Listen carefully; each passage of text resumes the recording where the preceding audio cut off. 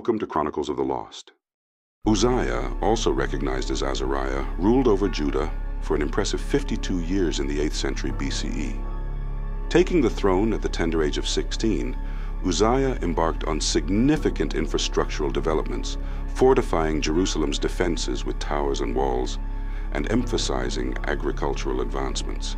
His reign saw Judah flourish economically and militarily.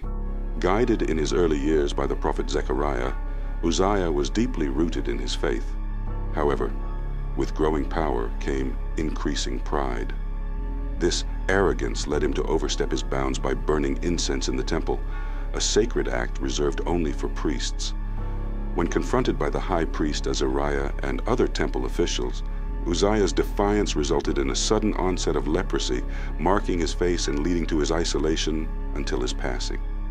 His life story remains a poignant reminder of the perils of hubris and the significance of adhering to divine ordinances.